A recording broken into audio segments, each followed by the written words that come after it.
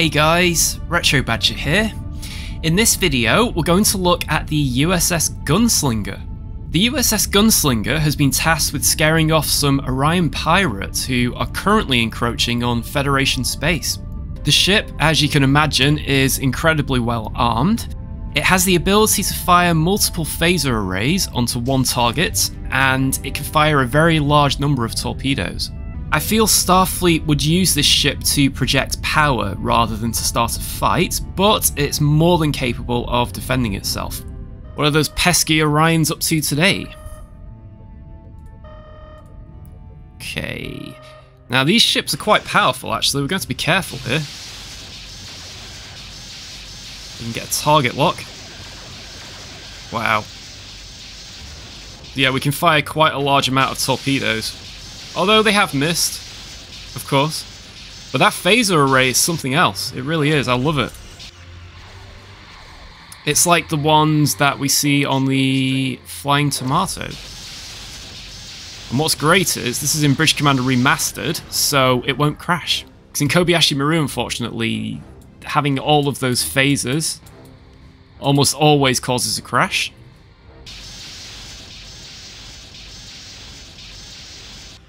Interesting ship. It's got like a deflector array at the rear as well, which I don't understand. Maybe if it flies backwards, but what? Oh, the cloaking. Got a little Viking Orion ship as well.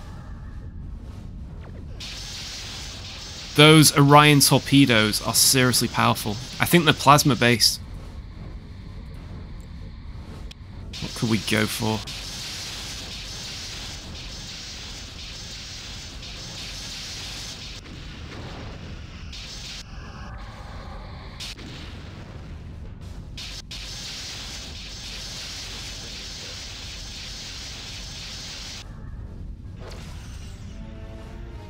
I imagine this ship would be good at multi-targeting.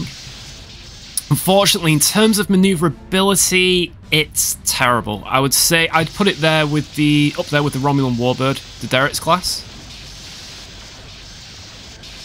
I suppose it's not really designed for maneuverability though, more about firepower. Oh, look at that, glorious! Oh, crumbs!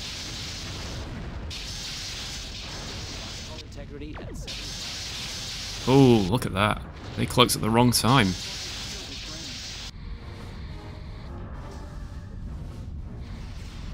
We've almost got that one Orion ship there. Quite fast though, they can go up to 6,000 kph I think. They've definitely got us beat on the speed and maneuverability, that's for sure. But usually with Orion Pirates, they don't seem to operate independently. Tend to operate in pairs, in large numbers.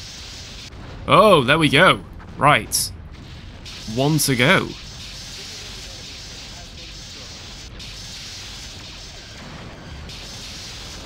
Oh, crumbs! Whoa. Hey, that's not small at all. Oh. Did we get their shield generator, or were they trying to cloak? No, we got the shield generator. That's unfortunate for them. Wow. Target hull integrity at 75%. Simulated enemy ship has... Well, I have to give that to the USS Gunslinger. Overall, it was the more powerful ship, although I do think it needs a bit more refinement, particularly in maneuverability. The torpedoes work as intended, but because they are motion picture era, they're very slow, so fast-moving targets are quite hard to hit. What do you guys think of it? I just want to say a big happy birthday to Get to the Chopper. He's been a good friend of the channel for a number of years. Hope you have a good day, buddy. Thanks for watching, and bye for now.